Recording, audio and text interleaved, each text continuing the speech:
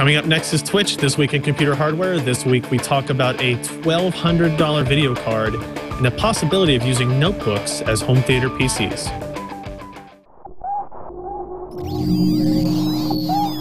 Netcasts you love. From people you trust. This is Twit. Bandwidth for Twitch is provided by CacheFly at CACHEFLY.com. It's Twitch, This Week in Computer Hardware, episode number 77, recorded July 8th, 2010. The Greek God of Video Cards. This episode of Twitch is brought to you by Audible.com. To download a free audiobook of your choice, go to audiblepodcast.com/Twitch. Welcome to Twitch, This Week in Computer Hardware. This is episode 77. We are once again going to walk through some interesting news in the world of technology. We're going to talk about some really expensive components. First, let's introduce our other host, Patrick Norton, fresh from packing up all your boxes and getting ready for a move. You know, every time I move, I think next time I move, I'm going to throw away all of the spare computer parts and the cable box and the tools and move to Amish country and raise wheat. Every time I move, I keep saying somebody else is going to move all this stuff next time, but then that doesn't happen. So, you know, I haven't moved in 5 years, so it's amazing how many extra computer cables you can stash in 5. I mean, okay, for next week's show, I will have a picture of the pile of cables that is going for electronics recycling. Nice. It's epic, dude. It's completely. I do have a garbage bag full of SATA cables. That's sufficiently. I actually got rid of. They need a 12-step program for geeks collecting cables.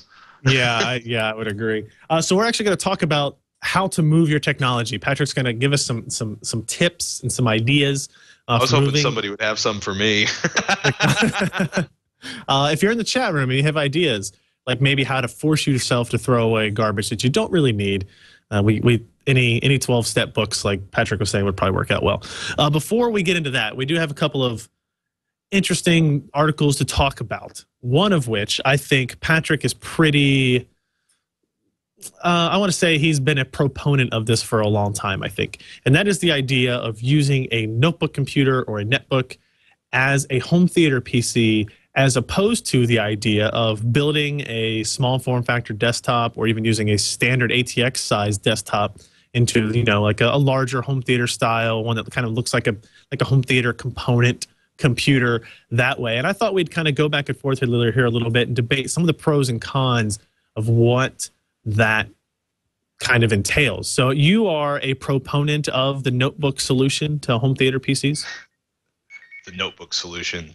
Pardon me while I kill the alarm on my iPhone. That's yeah, fine. actually, it was really funny because within a few days of each other, PC Perspective and Engadget HD, the HD arm of Engadget.com, which is some really good crew over there, like, what's your suggestion for a home theater notebook? Matt Smith over at PCPer.com did home theater desktops. Bah, I say, why notebooks are the answer. And it's a really great discussion about the fact that, you know, in terms of SD, notebooks have always been a really nice idea. If you had an output that would work with, you know, your standard definition television, like a composite or an S-video output from your notebook, it's really easy because it takes like no rendering power to put a DVD up on a television. Right. But what's interesting about notebooks versus home theater desktops, or repurposing a desktop or stuffing a desktop in a micro ATX form factor and then throwing that into a slick little case that you paid too much for, so it kind of blends in with the stereo equipment up by your HDTV. So notebooks are compact. They give you an extra screen, so you can actually have like all of your browsing, you know, setting up playlists and stuff for the party. They're easy to use, do a remote control. If you're lucky, they're easy to do a remote control with. That can be a little problematic depending on the location of the USB ports. But they get really good performance for low power. ... If they have enough graphics. And right. you know, things get a little iffy. Like if you're thinking about Hulu, for example, because Hulu is an especially difficult form of flash video consumption in terms of cranking clock cycles. But hopefully, now that Adobe is finally getting up to speed with GPU acceleration for Flash, you won't have to worry about giant humming noises coming from your notebook or your desktop over by the HD TV anymore. Something I've been a little bitter about in the past. But I think one of the things about notebooks, though, is they're small, they're self-contained, they blend. You can slide it in vertically. They slide right into the bookshelves. You can put your little IR receiver on the top of it or an RF receiver on the top of it if you're lucky enough. They're going to run Windows 7, but mostly, though, they're really low power, which is really great for a home theater PC because there's nothing worse than realizing you've added another $7 a month. Okay, I don't really worry about the power consumption as much as I probably should, because the truth is most PCs, you know what I mean, when you're looking at an annualized cost of like $12 a year, you realize that shutting off your air conditioner an extra 2 nights a year is probably going to save more energy and more trees. But I actually like notebooks for home theater PCs, especially since Blu-ray drives have gotten a lot cheaper and more accessible. So that's kind of a rambling introduction.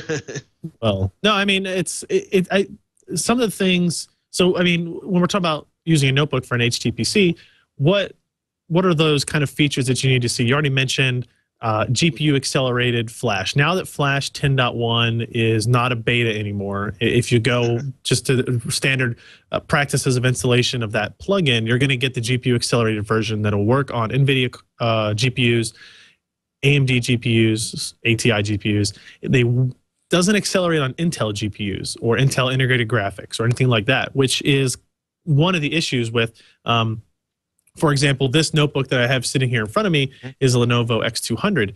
It has only Intel integrated graphics, so it wouldn't have any kind of GPU hardware accelerated video. So Hulu HD would probably run a little bit sluggish on this. Now, this happens to have a Core 2 Duo CPU in it, so it's fairly competent at doing that anyway. What you really get into the issue is if you are looking for like a really cheap notebook, something in the $500 range or so, maybe a little bit under that, like a netbook type of thing. If you have an Atom processor, you really need to make sure you have a discrete GPU on there, either that be an Ion chip from NVIDIA or even one of the Crystal HD chips that are starting to be bundled with the Atom parts as well. Because there's nothing worse than. Go ahead. I was going to say, I actually just bought one of the Broadcom Crystal HD PCI Express cards because I'm experimenting. I have a couple of Dell Mini netbooks, and I'm actually trying to turn one into the ultimate portable home theater box, like this little 10-inch screen, this little 3-pound box, because it's not too bad for H.264 video. It will not do full screen 1080p currently, but I'm curious if I can basically graft this PCI Express card inside of there, if I can get decent 1080p performance. I mean, I should, in theory, have no problem getting decent 1080p performance. Yeah, that's what's really funny is like for the Intel graphics on the i3, the i5, the i7, you should have absolutely no difficulties with H.264 video, with Blu-ray video, Blu-ray decoding, with DVD decoding, with QuickTime decoding, ... However, when you get towards Flash, it can be troublesome. Netbooks are netbooks that don't have any Atom-powered device that doesn't have NVIDIA's Ion graphics. You're already in trouble in terms of video performance. You're not going to get 1080p out of that. In theory, I might be able to get it with the Broadcom HD, so I'm kind of looking forward to experiment with that one. But yeah, Flash, as always, seems to be, I want Intel to catch up with Adobe. Adobe, of course, is catching up with every other video encoding format on the planet, or, distribution format on the planet, so that we have robust GPU-based acceleration for everything, so we don't have our fans ripping at Mach 7 while we're trying to watch a YouTube video. Yeah, if it can even do it at all, right? I mean, Atom processors and Hulu HD don't really mix very well. But there are some downsides. I mean, obviously, you would want an HDMI output for this machine as well. You don't want to have because with HDMI, you've got your video and audio over one cable. It's great. Not only that, but if your source has high quality audio, then you should get 5.1, 7.1, that kind of stuff. Maybe uncompressed if you're really lucky and you have a system that's configured that way. But if you don't have HDMI, then you're looking at VGA or DVI, which are probably okay for DVI is not bad. It's just then you get in the issue of carrying the audio over to your receiver. Right. How do you do that? It's or stereo output only type thing. If you could, if the chances of finding a notebook, a low-cost notebook that has optical output or some kind of digital audio output other than HDMI is going to be pretty slim. So yeah, but that's what's amazed me is when I bought these Dell Mini. I bought 2 Dell Minis, and both of them have HDMI ports. This was a $300 notebook when I bought it a year ago with an HDMI output. And I was less like, yeah. And then I was like, can't do 1080p, can barely do 720p. yeah. So that's why it's going to be, like I said, that's why I picked up this Broadcom Crystal HD to see if I can actually get the kind of performance out of this notebook that'll make it a useful HD playback device. Yeah, no, and the other issue is if you're not running all of your content off of a central server or streaming it from another system, obviously 2.5-inch hard drives are more expensive than 3.5-inch hard drives. So storage can be an issue. Blu-rays in notebooks are more expensive than Blu-ray hard drives for desktops. Don't get me wrong, it's not without its caveats, but if you're looking for a low power system and you don't want to roll your own Atom NVIDIA based box or go for one of the entry level mini ITX formats, then I think notebooks are definitely worth giving, especially if you're doing the college thing, if you're doing I am young and in the small apartment in the city. If you're buying a new notebook, try to make sure it can behave or function as a home theater system. That can be kind of a nice way to roll a whole bunch of things together. I don't know. I also like notebooks. No, I think there are a lot of positives to it. Like, yeah, the ability to just take it and go. If you're, if it's something where multiple people are going to use the home theater PC, and notebook portability might not make a whole lot of sense if you take it with you. If your wife or husband or whatever is going to be angry because you took the home theater PC and now they can't stream whatever they were planning on doing, that would obviously be a problem. And then as far as building a desktop goes, you're going to have less concerns about performance issues, right? Because chances are you're going to use some kind of semi-modern, at least dual-core processor, maybe dual-core hyper-threaded. You're going to have a discrete GPU, or even if you have a motherboard with integrated graphics, so if you have anything that's, again, semi-modern, it's going to be more than powerful enough to run any of the video stuff. Hard drives, like you mentioned, 2.5-inch hard drives. They have high capacities. I think we're up to 1 terabyte, maybe even beyond 1 terabyte, 2.5-inch drives now. But they're significantly more expensive. I mean, you can get a 3.5-inch, 2 terabyte hard drive for like $109 or something like that now. It's almost at $100. Might be below that in a couple of cases with rebates and stuff. So, like, if you want to use a home theater PC as a DVR, not just a streaming media kind of server, then desktop, you have some more considerations to go in there. If you want to be able to store everything, if you're one of those guys that just wants to store everything, every video, every TV show, every movie that's on, you want to be able to record, then a desktop component, again, is going to make a little bit more sense. Also, if you are thinking maybe you'll do some moderate gaming over the home theater PC. If you want to play, if you're okay playing Team Fortress 2 at 720p or something like that, even 1080p. 1080p is a fairly easily handled resolution by most, $100, $150 graphics cards these days. That's something you'll be able to get out of a desktop system that you wouldn't necessarily be able to get out of a notebook system. So it's something else to consider as well, because that's one of the things it's always been for me. I've never actually done it, which tells you a little bit about some of the ease and simplicity of getting all these things working and getting all the software to work with the hardware correctly and that kind of stuff was to get a home theater PC so I could play games on it, and then you could use Hulu, and then you could use Netflix, or then you can watch the Twit Live channel and all that kind of stuff on the TV without any issue. And what I found myself doing is more leaning towards things like the Boxy Box or the Roku box or something like that. But then those are very niche items that won't do a lot of other stuff. And so I like the idea of a notebook or a desktop, something with an operating system, something that, if Netflix has a big update, or maybe Amazon streaming video services somehow takes off really big, you don't have to wait for this third party to kind of implement that application into your machine. You've got Windows 7, or you've got even Mac OS, and you can use all those things right away. Not as easy to control necessarily. I don't know how well or what your experience has been using remote controls with Windows 7s or with Windows 7 and Media Center PCs and that kind of stuff. Excellent. It's never good. What? What have you been running? It's just, Windows it's just Media never Center good. and the Windows. You're not a Windows Media Center fan then. You're No, an I do XPMC kind of guy, kind of. aren't you? Yeah, I like. For instance, the coolest thing I saw at CES, which it might be sad to see, is on the back of the Boxy Box remote control was a QWERTY keypad with a search button. You're talking about a product that hasn't shipped and will not ship But I saw the November. remote and I loved it. Yeah, everybody loves that remote. Lots of people are going to buy it, but you know what? Check out. Lenovo has a great integrated keyboard and thumb drive. We talked about it on thumb drive. Trackball. We talked about it on Texilla.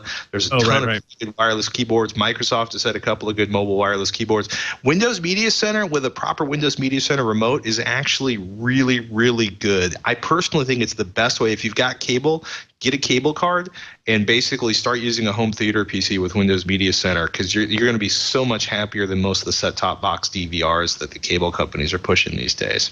Yeah. Also, before I forget, you mentioned drive capacities. Seagate basically finally dropped the 3 terabyte free agent GoFlex, which oddly enough, I want to say I can't think of which site was reporting about it, but they cracked one open and they basically said there was a single 3.5-inch 3 terabyte drive inside of this, the GoFlex disk internal drive. So it's the one where basically the plastic casing snaps off of the base, so it can do US 2.0, comes with it USB 3.0 or FireWire 800. But 3 That's interesting because we drive, haven't seen any like bare drive 3 terabyte. Everybody expected, like I was certainly expecting Western Digital to come out with them, closer to November, Black Friday kind of shopping time. And here's Seagate sneaking out with a 3 terabyte drive. Whether or not I can actually find one to buy is an entirely different question. Yeah, that's true. And how much it's going to cost you as well? About $250. Okay, so now totally off topic tangent. 2 terabytes, $110 drive or $110. 3 terabytes, $250. Well, to put it into it's one of those things you're always paying for that extra. Yeah, the GoFlex though is kind of a premium. Like it's 2 terabyte GoFlex drive, external drive from Seagate. It's like $190. So they're a little pricey for those, but I want to say it's going to be about $275 on the street, $250 actually. $250 for the basic drive from Seagate. But yeah, I can't wait for 3 terabyte drives because I always want more storage. Another interesting kind of development we saw in terms of using laptops for home theater PCs, I know we've been talking about this topic, is Intel WiDi. Now, this first generation of wireless display technology is kind of limited. So if you haven't seen it, it's a technology that basically has a separate wireless network in the laptop that's built to communicate with a specific set-top box or little box that sits under your TV and plugs into your TV through an HDMI cable. And it will wirelessly send the video display from your laptop to that set-top box that then feeds it to the TV. So you can have your laptop on your lap or on the coffee table in front of you and, use the keyboard and mouse on that, use the trackpad, do whatever you need to do, and the video will be output through the display or through your TV. The limitations of it are you can't do copy-protected content right now. Like this first generation of it doesn't support HDCP, so you're really limited to YouTube clips, that kind of stuff. So it's a good idea. It will be there. I keep thinking that this is probably my 3rd or 4th competing wireless display technology over the last 5 years.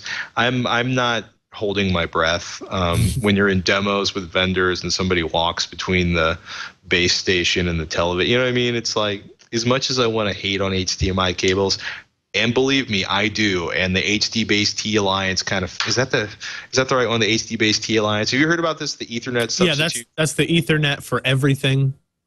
Yeah. Type thing. Yeah. Yeah, HD base T. So I am sorry, I was wanting to make sure I had the name right. The HD base T line, which is like LG, Sony, Samsung, and the silicon manufacturer that came up with it. That's like HDMI, full HD video, plus networking, plus control signal all over an Ethernet cable, single Ethernet cable. Every time I think somebody's going to come up with a way to do wireless display, I end up realizing that for the most part, unless you're a business traveler that hates plugging a cable into their projector, it just never works out as cleanly and simply as just plugging a cable from box A into this is box true. B. You know This iteration has a lot of problems. I will be first to jump on that bandwagon because the HDCP issues. There's you can't see the mouse cursor on the external, the wireless screen, because there's a lot of lag. That's a fail. in it. So you can't really use it for like computing or gaming or anything, but you can start a video and then sit back and watch it, right? That's kind of the point of it. But they say the future generations, they will have built-in HDCP TVs will have this technology built in, so you don't have to have an external box for it. There's a lot of reservations, but if they can get it to work, and this has Intel's weight behind it, which means a little bit more than just your average home electronics company. Remember WiMAX? Intel. Say it again. WiMAX. Intel just like shuttered their entire. Hey, I've got my WiMAX phone right here. See, it's a 4G. Some fruit of that labor. It's a Sprint Clearwire, but hasn't Intel fundamentally walked away from WiMAX? I'm just saying, Intel puts their weight behind a lot of things, but the only thing Intel puts their weight behind consistently, utterly, and totally at this stage is CPUs and chipsets and motherboards. Everything else, I think, is a work in progress in service to selling more chips and CPUs and motherboards, mostly CPUs. I know, I don't want to be down on wireless display technology. I dream of one day of sitting down with my wireless keyboard that doesn't run out of batteries every 20 minutes and which is connected to a beautiful sculpted box, which is wirelessly connected to my floating. Because at this point, because I figure by the time we've got wireless video working really well, we'll have anti-gravity technology, so we don't need monitor stands anymore. And probably by that point, we'll just be jacking stuff into our neck connection. Yeah, but you know what I mean, like definitely. We should probably say thank you to Audible.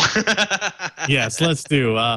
We do want to thank the sponsor for today's episode, as Patrick pointed out, Audible.com. Audible is the leading provider of audiobooks with more than 75,000 downloadable titles across all types of literature, including fiction, nonfiction, and periodicals.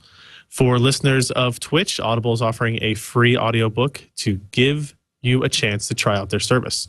One audiobook you might consider trying is an old one. I was trying to find something that I hadn't already selected, and I think I might have failed already at this.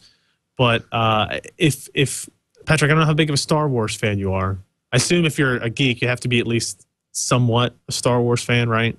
I am a huge 4, 5, and 6 fan. If I never see episode 1 again, I've actually never read one of the Star Wars books.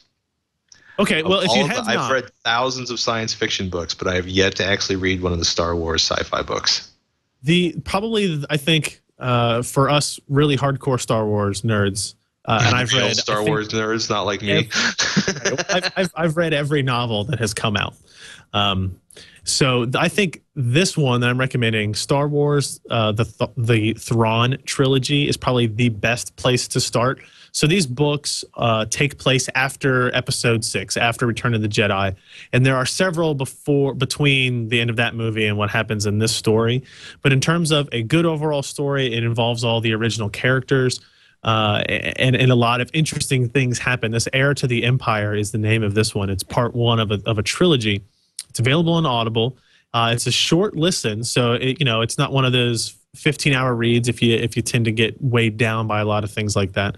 I think it's just over 3 hours or so. It's an abridged version of it, but it's definitely worth trying. If you've never gone into what they call the expanded universe of Star Wars, and you've got a few hours to kill, in either in transportation or exercise or whatever you're doing, anywhere where you can't read, you can listen to these audiobooks. And I think this is a good one to try out. I think that was the first one I actually read. It was it was a big deal. It was like the first Star Wars book to make the New York Times #1 spot or whatever it was. And so I was like, okay, I'll try it.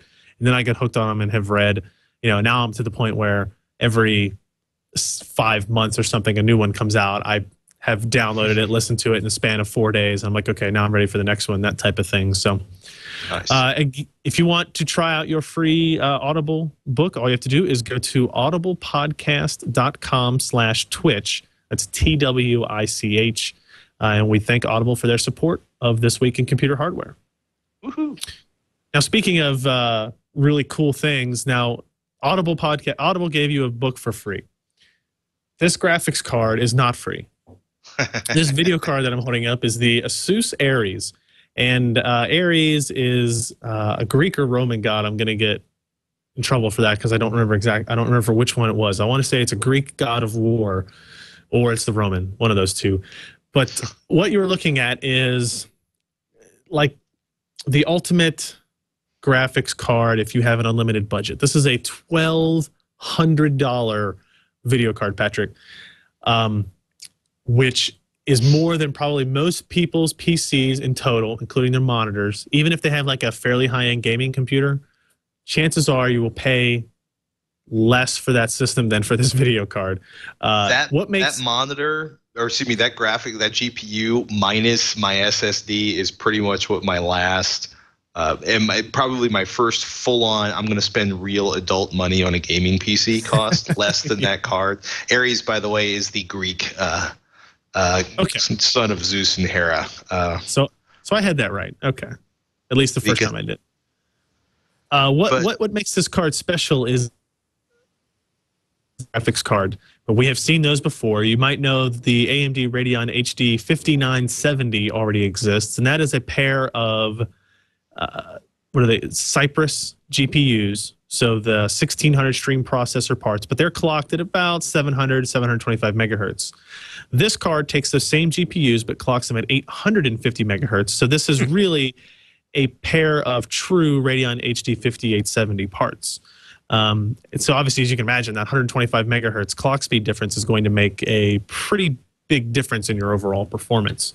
Flip it over so people can see the power consumption and the gigantic size of the cooling system on this kind of blew me away. That's the back of the card. Yeah, that's the back of the card. You can see up here at the top these little connectors here, not connectors, but points. Those dip switches? Okay. No, they'll let you test the voltages to each of the GPUs. If you're an extreme overclocker and you've got liquid nitrogen going to these things, you can check the voltage that way.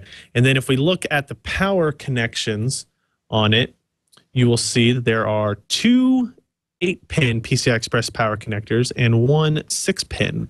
So yeah, somebody pointed out, or Alan pointed out to me last night, that's actually more.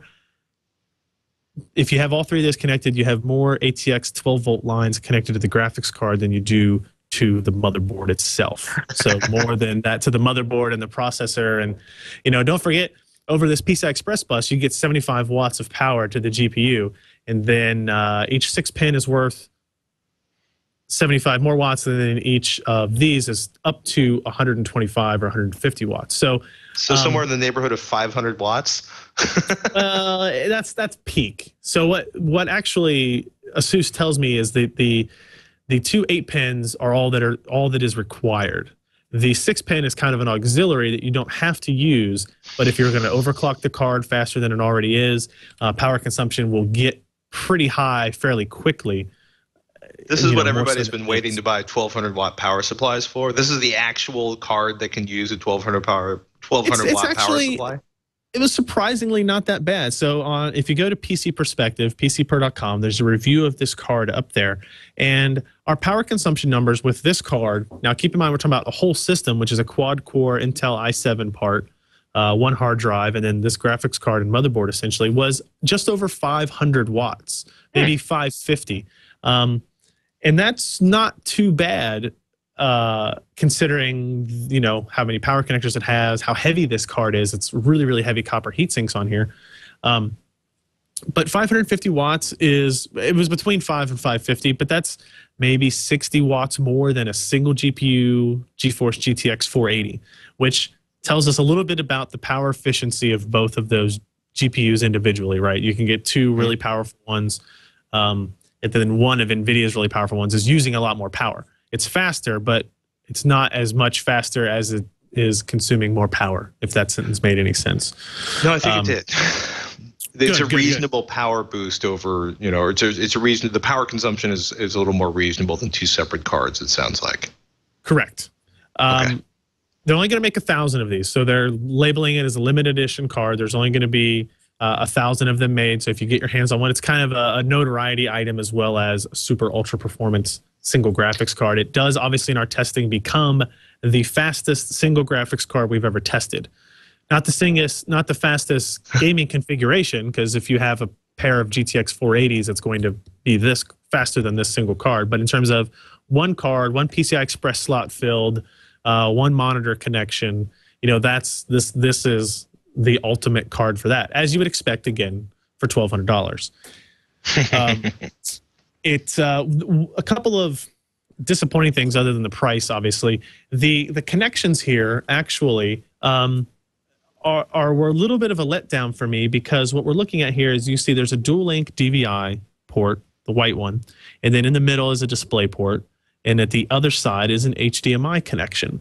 And that's not too bad, right? I mean, you've got the dual link DVI can support 30-inch monitor. The display port connection can support up to a 30-inch monitor as well, depending on if you have either a display port monitor or an active DisplayPort adapter.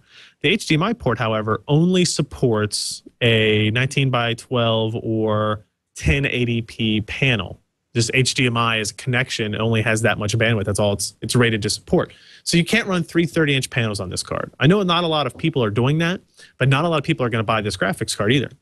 Well, you could run two 30-inch panels and a 30-inch 1080p television.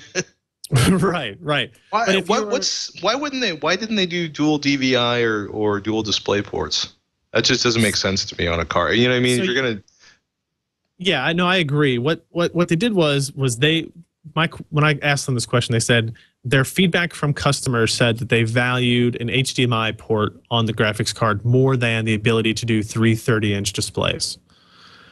So that's what they are seeing.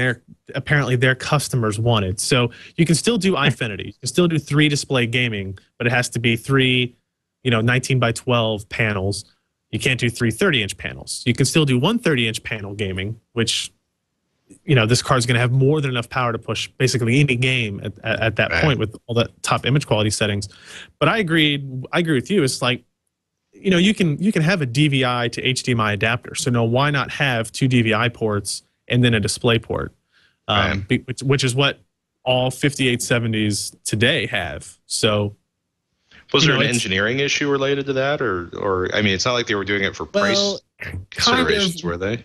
If they'd had two DVI ports on this, they would have had to move the display port up to this part right here, and then they would have cut down on the amount of cooling space that would be able to exhaust from the back of the card, essentially.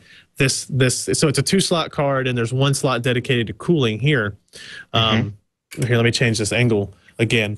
And if they put two DVI ports in there, they would have had to remove part of that exhaust vent area, because they wouldn't be able to they couldn't fit two DVIs and a display port in a single line. They could have done two DVIs and mini display port. I mean, there are ways they could have gotten around it, I think.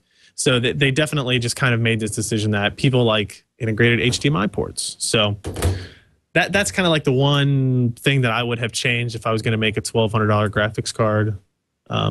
But, in terms of engineering, this is a custom designed card. This is not an ATI reference design that ASUS is rebranding. They did all this kind of engineering work in-house. The coolers on this are capable of cooling very, very well. The large fan on here is actually quieter at stock speeds than the reference cooler, but it can push 120 CFM if you want it to. And in that case, it's not quiet at all. It's very, very no. But what it does allow you to do is overclock the GPUs even further. They come at 850 megahertz. I overclocked them to 950 megahertz with basically no work at all. And, the fan got louder if you leave it on the temperature controlled settings and all that kind of stuff. But they're pushing almost a gigahertz speed. So we went from 725 to 850 from the dual GPU card that already exists to this one. And then you can go up to, maybe 950 or a gigahertz and get another 100 to 150 megahertz out of it. We're talking anywhere from 20 to 40% speed difference between the 5970 and this. Now there's a 2x price difference, but you're talking about 50, maybe up to 50% performance gap as well. So if anybody's listening to this has a lot of money and they want to buy a really expensive graphics card, next week these are going to be on sale. Limited, like I said, limited edition to 1,000. I imagine they'll probably put 700 in the channel, maybe sell 2 to 250 to the add-in systems and that kind of thing. So, not on my list, man. It looks lovely. Looks heavy, dude. It is heavy. It's like 6 pounds, 5.5, 6 pounds, which is, it's not a lot, obviously, but considering, some of the other graphics cards we're testing are, it's like picking up a normal card now. It's just like, whoa, you almost kind of like throw it up in the air when I was picking them up, because this thing, like, we actually, in our open test bed, I set something underneath the back end of it because I was worried about the weight of it, like tilting the motherboard up, because we don't have it screwed down to anything necessarily. It's all open air and sitting on a box and stuff. So keep that in mind. I would imagine shipping this in a system would be kind of a pain. Be very, very worried about it coming out of its PCI Express slot, at least a little. Remember when they used to heat glue, like get the heat glue, the hot glue guns and hot glue boards into place on PCI slots? Yep. That's old school, man. They still do that with like SATA cables and power cables and stuff. Every once in a while we get systems in that do that. So speaking of Infinity, I will mention real quick, last week's show we talked about NVIDIA Surround versus ATI Infinity and the price differences on having to buy an active adapter for the ATI system, which would add about $100 to it. I got several emails about one of these types of little devices, and this is a display port. Don't focus on the video card. This is a display port connection to VGA port. So this actually works. So you can, the caveat here with the ATI cards was you can only have 2 DVI and then you had to have a display port. This will let you use a display port to a VGA if your monitor has VGA output. VGA is not the best quality. You run into, you're talking about an analog signal again and that kind of stuff. So this will get the job done. I think I picked this one up at Newegg after people recommended it to me for about $25, $20 to $25. So not free, but still noticeably cheaper than $100. And if you have 3 displays and they have DVI, and VGA connections, then you'll be able to run 3 of them at one time using this little doohickey. So that would, in theory, if you're willing to use VGA rather than digital connection, take about $75 off this price as we talked about last week. But I just figured I wanted to bring that up since we had several people that emailed me after the show and said, hey, by the way, there's at least a couple of these out there. And I made sure I checked and they were certified by AMD for the Infinity stuff as well. So nice. All right. Let's jump right into talking about the intricacies of moving technology. No. Because you got me. I've been like seeing Project Offset on the list. Oh, okay. And I've been you want to talk about that? Okay. What's Project Offset? I've been eyeballing that in the list like all during the show and kind of like. So Project, if you click through this link, they have some. They'll have some other links that will. It goes to a site called BigDownload.com, which is a kind of a gaming news site, a PC gaming news site, and there was a company called Offset Software that years and years ago was making a gaming engine that was awesome looking. When I would go to NVIDIA Editors Days, I think it was NVIDIA, it might have been both NVIDIA and AMD, they would have these, to show off the newest graphics card that was coming out, the 8000 series or whatever it was at that time. They would have they'd always bring in these software developers to show off demos. And Offset Software and Project Offset was this game engine that was really, really, really impressive looking. They had demos with elves that were throwing axes or dwarves were throwing axes and elves shooting arrows and this kind of stuff. And it was like Unreal Engine 3 quality or better at the time rendering of game characters. And, we saw these for a couple of years and it was kind of like a running joke amongst the hardware press that this was a game that was never going to see the light of day because we'd only ever seen it in these kind of tech demos and things. But they were making an engine to sell to game developers that then they would be able to use for whatever games they want to do. Well, when Intel started getting into the Larrabee project, or Larrabee products, where they were going to come into the world of discrete graphics, they ended up buying Offset Software and the Project Offset as well. They never really came out and said exactly what they planned on doing, but it was obvious what they wanted to do was port this game engine over to Intel's hardware, demonstrate that you can do really, really awesome graphics on a gaming platform using Intel's discrete GPUs. Maybe they were going to convert it to using a ray tracing engine instead of rasterizing engine, or maybe they were just going to really optimize the engine so that they would rasterize well on Larrabee's architecture. We never really knew for sure, but that was the only reason really for them to buy this company. And as soon as they bought it, we kind of thought, well, they're probably never going to really make a game now, but we'll at least get to see some more demos. Maybe they'll do some more cool stuff with the Intel. Well, Larrabee got canceled. Long story short, Larrabee got canceled. It's been pushed back. Intel has basically said they're not really going to get into the discrete graphics market anymore. They realize it's either more difficult than they thought, or that the other product lines are converging at a different rate. Right. And with that, we kind of had lost track of what Project Offset was. Well, apparently the team at Intel that was responsible for that has now been or has moved on to other projects outside the company, which I think is a nice way of saying have either been fired, laid off, or quit. And they started up a new company. Apparently, a lot of the founders of Offset Software have started a new company called Fractive LLC as a new game development studio. So I don't know if we'll be able to see something like this technology pop up again, but it was interesting. Just from a hardware perspective, it was always something we were talking about. We would always show these screenshots and look how awesome these games are going to look. And then Intel bought them, and we were kind of worried that we would never see the game. And we thought, well, we hadn't really seen any game to begin with.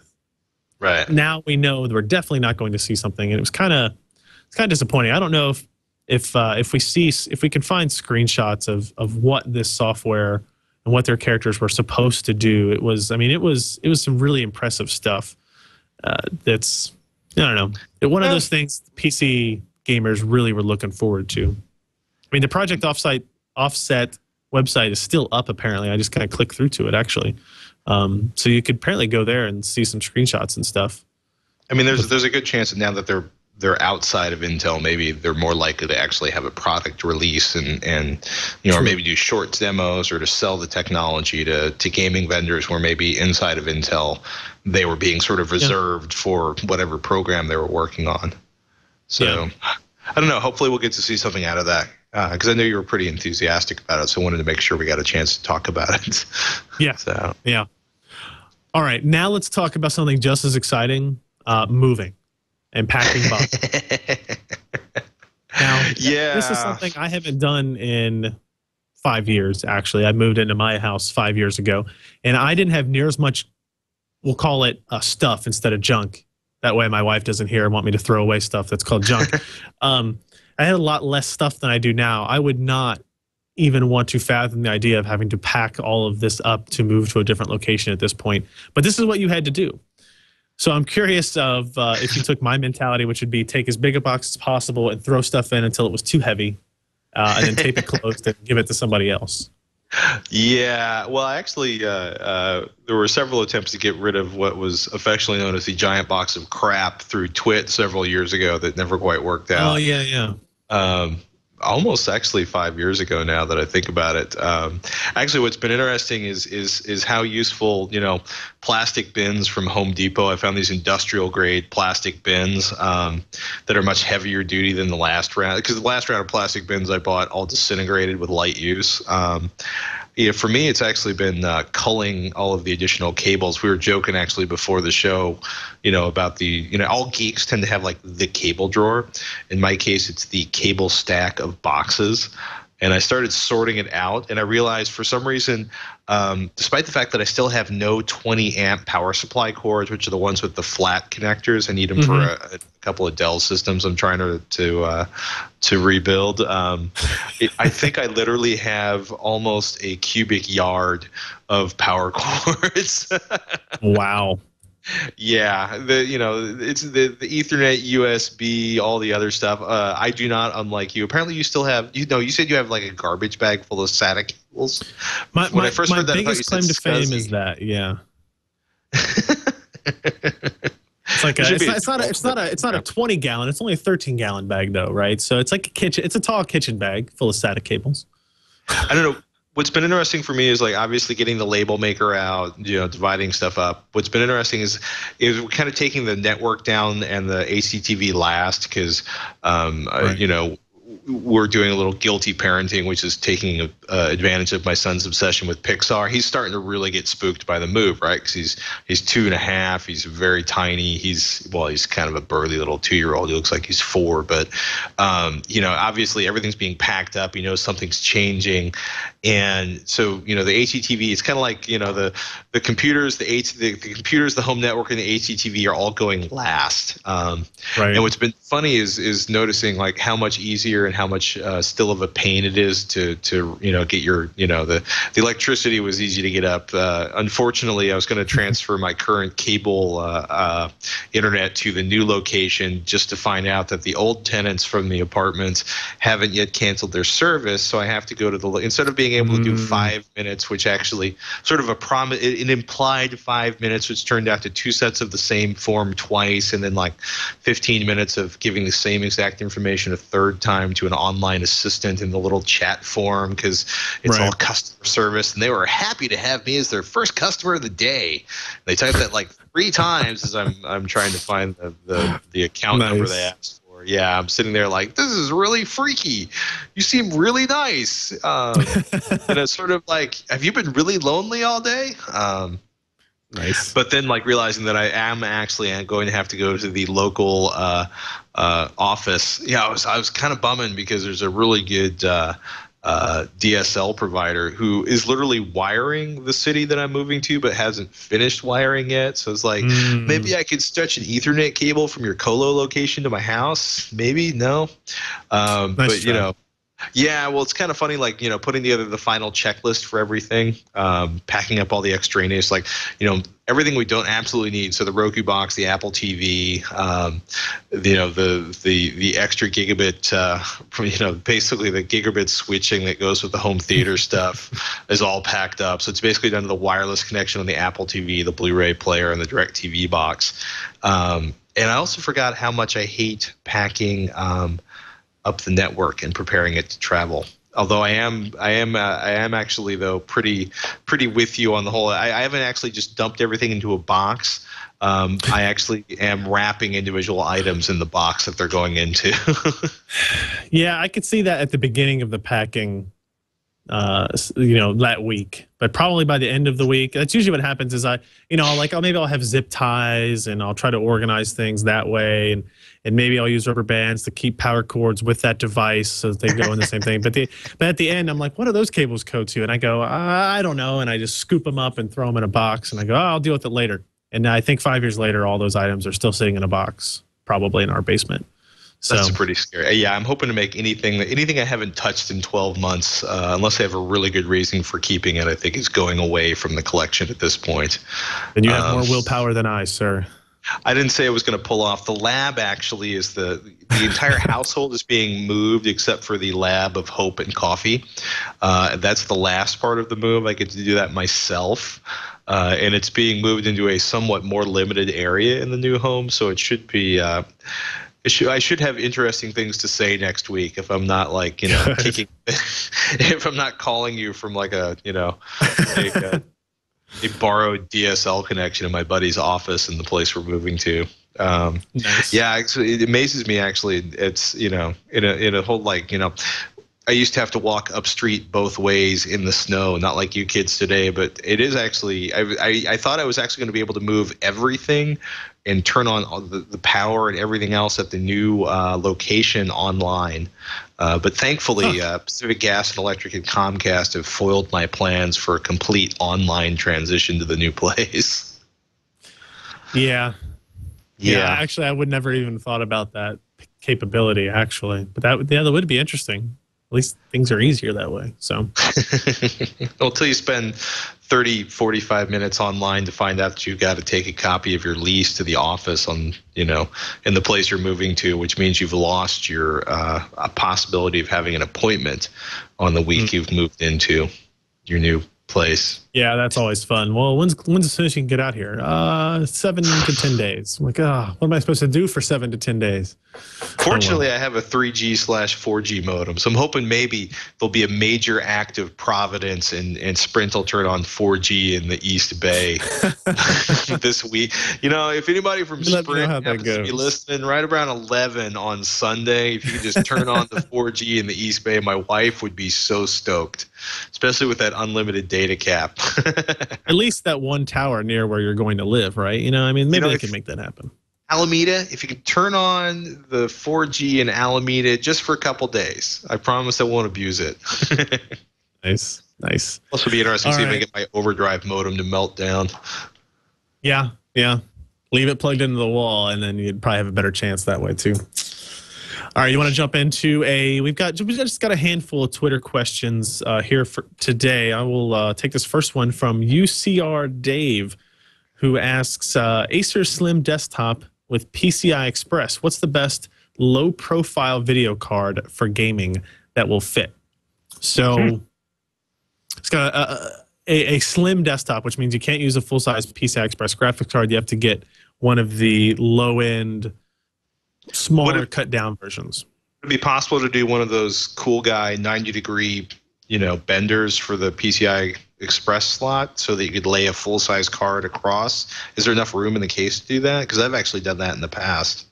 Dropped if there $60. is, it probably doesn't have, the case probably doesn't have a bracket to be able to screw that card into place. That makes sense? That's what silicon is for. Well, yes, that's true. I mean, you can, silicon in there to hold the card in place. You've got to have some place for your data, for your video cable to come out and all that kind of stuff. So I was looking around Newegg, and what is interesting is there are honestly not a whole lot of options for that. So if I go to low profile ready here, well, actually there are a lot, but there aren't a lot of medium to high end modern generation graphics cards for that. So let me see. The last one I remember testing personally was a GeForce GT 240, I believe. That was a while ago. Which is, well, it's relatively modern, but it's not. It's relatively recently released, I'd say within the last year, but it's a low end part. So I mean, it's not going to be a very high end part. I'm looking through now, and I see Radeon HD 4650s, 9600 GTs. I see a 9800 GT. That's probably going to be I see a 5550, 5570. So there are some on there. If you go to some place like Newegg, you don't have to go to Newegg, but if you go to Newegg, go to the graphics card section, go to advanced search, there's a drop-down box that says form factor, and you can select low profile ready. And those are graphics cards that are going to have both a bracket to fit in a full-size case and a smaller bracket, and the card is formatted to fit into the larger size case. Or I'm sorry, the smaller size case. Then you need to just look at what your price ranges are. They don't get really expensive because of the generational gaps that there are. But say the 9800 GT is from Sparkle, $99 shipped. And then you've got, if you look at the HD 5570 from ASUS, that card's going to be $89. So these aren't super high-end graphics cards by any stretch of the imagination anymore, but the modern cards don't have the capability to be put on as small a PCB as was required for the half-height cards. So my recommendation would probably either be the 5570 or the 9800 GT options there, under $100. So you've got several options there at least with that, and it will be better than whatever you have integrated into your Acer Slim desktop as well. So let's get our next question here. I'll have you try to pronounce that name. Andrew Gotpayat at Ryan Shrout. Is it worth the money to upgrade from AMD quad core to a 6-core for gaming? Do games even take advantage of all cores? My knee-jerk response would be no. in 2 or 3 years from now, there'll be lots of video games that actually take advantage of quad-core or possibly even 6-core processors. But for the most part, games are pretty core.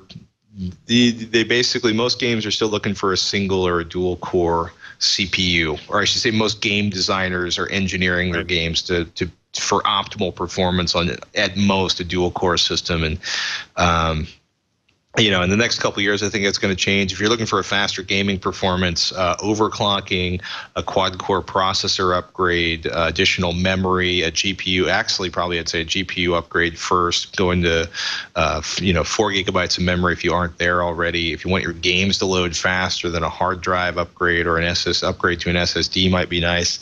But 6 cores are not going to give you the extra frames per second that I suspect you're looking for. So sorry, Andrew. Yeah, not worth the investment. There are some games Intel has been pushing some software developers to get into it. The only one I know of that will take advantage of X threads, so as many cores as you have, is the latest Total War game. But even then, you're not going to see as big of improvements moving from 4 to 6 as you would see upgrading your graphics card. So totally fair. What's your favorite? Let's try to think of what would be the GPU of choice for the cost of a 6-core AMD CPU? Let's see. So 6-core AMD CPU is going to be about $200. And if I were going to be, let's see, how can I say this? If I were going to spend $200 on a GPU today, I would wait until next week. That is a hot tip, people. Does that make sense? Yeah. If you were considering spending $200 on an AMD Phenom 2 X6 or its equivalent GPU in price, please wait a week. You'll be happy you did.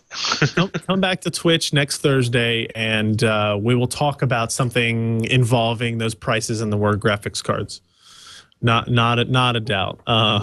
Considering I'm actually shopping around for a graphics card because some friends of mine are convincing me to get my Steam on in the near future, I will be here next week just so I can find out what the bargain is. I'm glad to hear that. WebDaddy at Ryan Shrout. Request, not a question. Please, no mention of iPhone 4 antenna issues. I think we need to flash a picture. Has anybody flashed a picture of the iPhone 5 yet? No, I haven't seen the iPhone 5. I must have missed out on that news. Is it duct tape iPhone 4? Somebody basically, pretend glued a big rubber ducky style antenna on top of an iPhone 4, and people, depending on which email thread is going around, it's either the iPhone 4 antenna problem solved or the iPhone 5 design. But WebDaddy, you've asked for us not to discuss the dreaded 4 something that shall not be named, like Voldemort, so we'll just skip on to PC Technologist. What is a good upgrade from an i7 920 Asus P6T? Get a newer i7 or an AMD hex core or a new video card. I've got a 4890 now. If you're a video gamer, I'm thinking the sore one on that list is probably the 4890.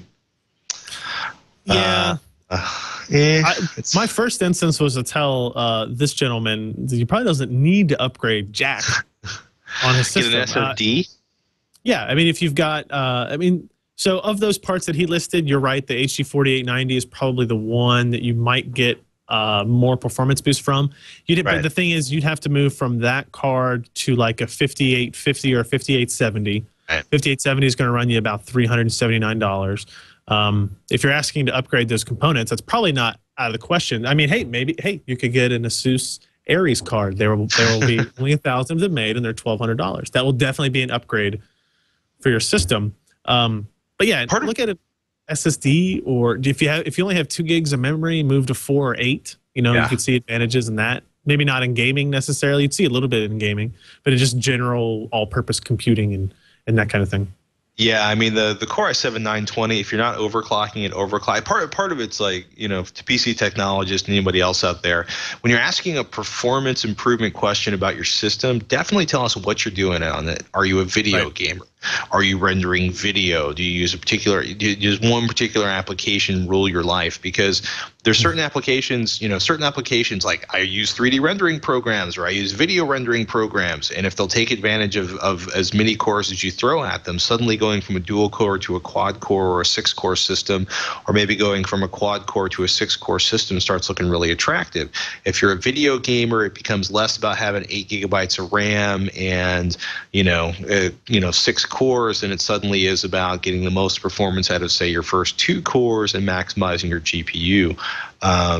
If you're a big multitasker, general purpose computer user, but you still use some heavy apps like Photoshop or some video editing applications, maybe 8 to 12 gigabytes of RAM is looking really attractive, which is really cool when you're running an SSD. And first of all, if you're kind of a luxury computer user, if you're looking for a high-end upgrade, and the price is coming down, and I think it's really going to become more affordable by the end of this year. An SSD is amazing for boot up times. It's amazing as a scratch drive. It's amazing, if you're video editing, it's amazing. Like, when you're opening up huge files or huge projects, it's really nice to see the performance improvement from an SSD drive. Like I'm not going to be storing, 900 CDs worth of lossless data on SSD drives, not for the next couple of years, right? But it'd be kind of, ooh, I can stream my 500 kbps or whatever it is, the bit rate on the audio file that I've been taking for granted for so long. I can't even remember it. But an SSD drive is ridiculously the boot up time and the application launch time, and for some applications, in terms of the scratch file performance or file opening performance is really nice. But yeah, it's a pretty good system. Going from an i7 920 to the current top of the line Intel processor is not going to be a blow your hair back kind of experience. You're going to want to probably wait almost another generation on the processor to get that sort of like, wow, what an amazing performance improvement, which is always really frustrating, right? You spend $300-400 for a new processor, you pretty much have to wait until that processor you bought is worth about $50 to buy the new $400 processor, right? A big 30, 50, 80% performance boost. 80% being tongue in cheek, because so I think it feels a lot faster. But that's a good solid system right now. I agree.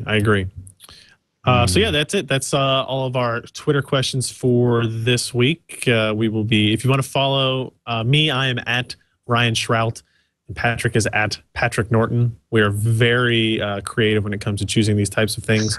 If you follow both of us, we will let you know, usually on Thursday in the kind of early afternoon time frame, when we're fielding questions for the show, so you can get yours answered by us.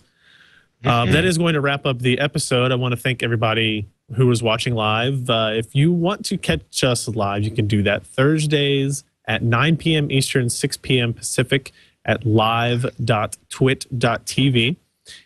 You can find me, the writings I do, videos we do, another podcast we run at PC Perspective, which is at pcper.com. And Patrick, I know we can find you at techzilla.com and hdnation.tv. Anywhere else? Absolutely. Anything new that I haven't heard of yet? Nothing too major. I am finally relaunching my long fabled website, but I'll wait until it's really on its feet and not sort of hobbling around after falling. I'm going for a cult being Lord metaphor that's going to make everyone uncomfortable. Yeah, okay. Techzilla.com, hdnation.tv. Last week, and remember, we're going to talk about something that has to do with $200 in graphics cards. So make sure you tune in.